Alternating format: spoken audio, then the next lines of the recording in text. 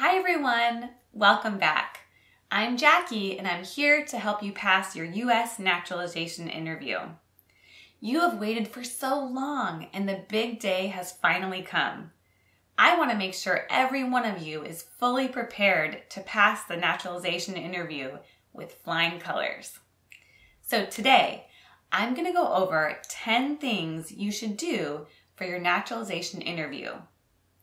We also provide live mock interviews via Zoom. So if you need additional help, check out the link in the description. Are you ready? Let's get started.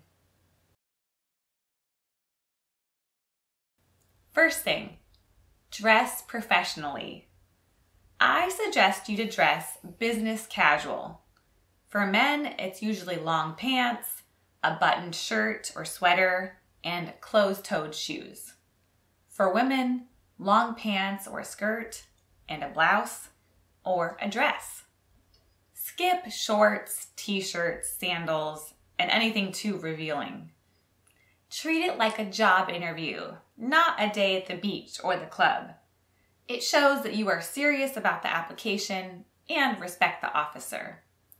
In addition, some field offices can schedule the oath ceremony on the same day. So if you dress professionally, you can attend the oath ceremony on the same day and become a US citizen right after the interview. And you'll definitely want to look nice for that. And take a picture. Second, arrive early. Try to arrive at least 30 minutes before the appointment time to avoid any unforeseeable situations, such as traffic or getting lost. During the pandemic, the officer usually won't allow you into the building until 15 minutes before your scheduled appointment. They might also require you to wear a mask. When you arrive, you will be asked to enter through a security checkpoint, kind of like in an airport. Inform the officer that you have a naturalization interview. The security officer or the immigration official will tell you where to find the customer service waiting area. When you arrive at the customer service waiting area, you will need to present your naturalization interview notice to the immigration officer at the customer service desk. The officer will then ask you to wait until your name is called. Third, bring your appointment notice and your proper IDs. You must bring your appointment notice with you to the interview, along with your green cards, both expired and non-expired ones. If your appointment notice didn't arrive on time, you can always print a copy from your online account under the Documents tab. Some officers will ask you for your passports or a state-issued ID, such as a driver's license. They're not required, but if you have them, bring them with you. And if someone is accompanying you to the interview, that person also needs to provide a state-issued ID. Keep in mind that most offices only allow applicants to enter the building during the pandemic. Fourth, have good posture and manners during the interview. Relax, but sit up straight. Be confident, but not arrogant. Smile occasionally and make good eye contact with the interviewer. Number 5, bring all supporting documents. The appointment notice will have a list of documents that you need to bring. This is a very generic list, and I suggest you to bring more documents than the notice asks for.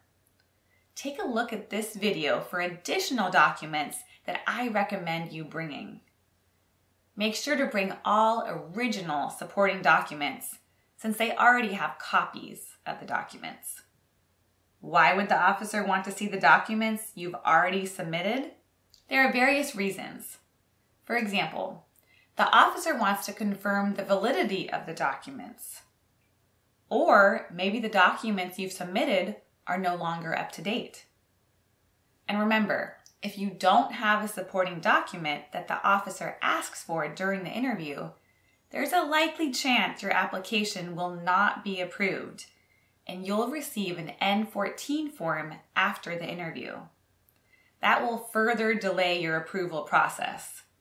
And if you fail to respond to the N-14 form in a timely manner, your application will be denied. So, it's better to be over-prepared and bring everything. And one more thing, if a document is in a foreign language, make sure to bring the original and a certified translated copy in English. Number 6, review and be familiar with all of your answers on your N-400 application. A large part of the naturalization interview involves reviewing the N-400 form. The officer wants to confirm your application is accurate and up to date. Since it takes a while to schedule your interview, sometimes up to a year, you probably don't remember what you filled out. Therefore, it's important to print out a copy of your application and spend some time to be familiar with the questions and review all of your answers. Some of you might have had an organization, relative, or lawyer help you fill out the application. This does not excuse you from not knowing the answers, because you are the applicant. Take note of any mistakes you have on the application or any changes you want to make.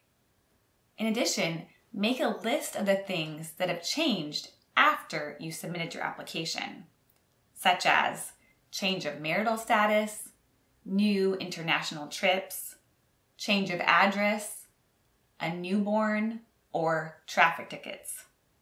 Let the officer know that you need to update some of the answers and make sure to bring any supporting documents. And don't forget, as a green card holder, you will have to fill out the AR-11 form every time you move. You can do that online, and I'll add the link in the description. Number 7, study, study, study. In addition to confirming your application is accurate and up to date, the officer will also test you for your ability to speak and understand English, your ability to read and write English, and your knowledge of U.S. history and government. Failing any part of this will result in a second interview. And if you fail the second interview, your application will be denied and you have to resubmit your application and pay for it again. You definitely don't want to do that. During the interview, the officer might have some casual conversations with you, such as asking you about the weather or traffic or what you did over the weekend. These questions may seem unrelated to the interview. However, they are actually testing your understanding of English. Your responses also show you how well you speak English.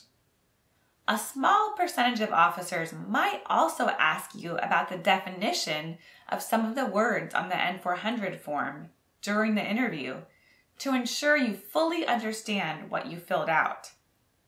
I've seen over and over again applicants fail the interview for not being able to provide the definitions. So be prepared and have a basic understanding of the words on the N-400 application. If you need help, I've made a few videos to help you, and you can check them out here. Number 9, be truthful. Remember, you will be under oath during the US Citizenship Interview. USCIS has done a background check on you and has all of the information about you. Sometimes they ask questions to see if you're going to tell the truth. Don't try to withhold information or lie because you think the truth might compromise your chances of getting U.S. citizenship. If you don't know the answer to a question, don't make up the answer. Just plainly say that you don't know the answer. If you lie during your interview, you will be denied citizenship. And USCIS can even take away your citizenship if they find out later that you lied during the application process. Number 10, be respectful to the officer. Some officers might be stricter and less friendly than others. Don't be intimidated. The officers are not there to prevent you from becoming a U.S. citizen. They are doing their jobs to ensure all applications are legitimate. Think of it as a job interview. Don't be rude to the officer, even if you disagree with his or her assessment. Stick to the facts and treat the officer with respect. And if you don't think you were treated fairly during the interview, you can always request to speak to the supervisor afterward. Last but not least, enjoy the process. This is a big moment in your life. Don't let the stress ruin it. Good luck to you during your interview, and let me know when you pass. Hopefully, I'll hear from you soon. Bye.